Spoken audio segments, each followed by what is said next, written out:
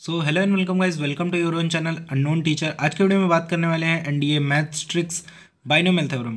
Trick का नाम हमारा डोंट नो एक्सपेंशन। और आज आपका बिल्कुल भी टाइम वेस्ट नहीं करूंगा, फिर भी एक बार कहूंगा कि अगर चैनल पर नए हो तो सब्सक्राइब कर देना एंड वीडियो अच्छी लगे तो लाइक कर देना। चलिए शुरू करते हैं।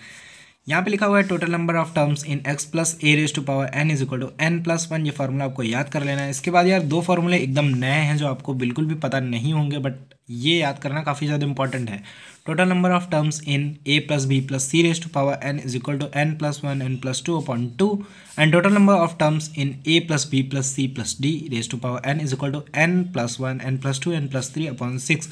अभी इनको कैसे अप्लाई करना है देखेंगे। सबसे पहले आप ये समझ लीजिए कि यहाँ पे एक्स दिया हुआ है, यहाँ पे ए दिया हुआ है, ये दोनों एक दूसरे से डिफरेंस होंगे।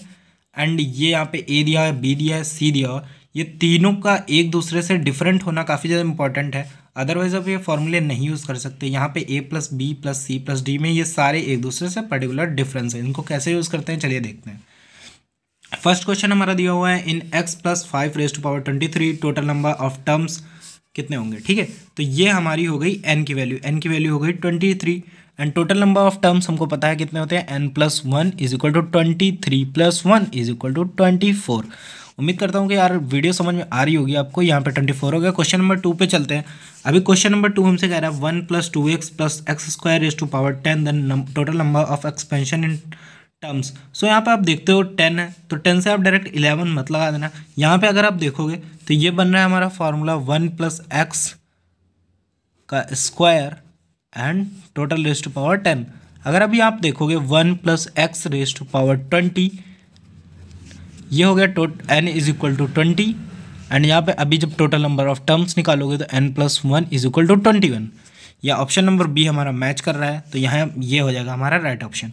यहाँ पे आप देख लो कि यहाँ पे 3 टर्म ज़रूर हैं, लेकिन तीनों चूंकि एक्स के टर्म में है तो यहाँ पर हम सेकंड वाला फार्मूला यूज़ नहीं कर सकते। चलिए नेक्स्ट क्वेश्चन पे चलते हैं।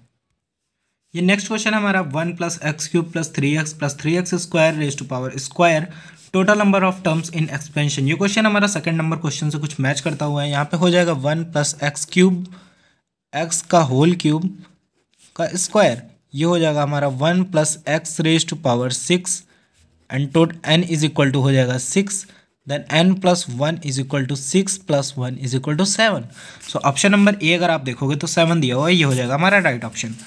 क्वेश्चन नंबर 4 दिया हुआ है x plus 2y plus 3z raise to power 3 total number of term in expansion. यहाँ पे आप देख रहे होगे कि n की वैल्यू 3 है, चूँकि तीनों टर्म्स जो हैं वो डिफरेंट है। n की वैल्यू 3 दी हुई है, तो यहाँ पे फार्मूला हम यूज़ कर सकते हैं n plus one N plus two upon 2। यहाँ पे आप देखोगे तो 4 इंटू 5 अपॉन 2, ये हो जाएगा मेरा 10।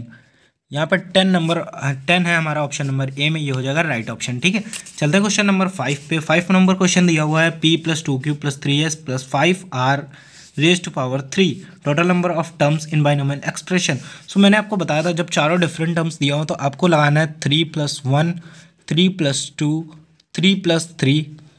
ये क्या लिख रहे हैं हम basically n plus one N plus two N plus three upon 6 and यहाँ पे अगर इसको सॉल्व करेंगे 4 इंटू 5 इंटू 6 अपॉन 6, ये 6 से 6 कैंसिल हो गया, ये होगा 20 है हमारा ऑप्शन नंबर डी। उम्मीद करता हूँ वीडियो अच्छी लगी होगी एंड वीडियो अच्छी लगी है तो वीडियो लाइक कर देना, चैनल पर ना हो तो सब्सक्राइब भी करके जाना।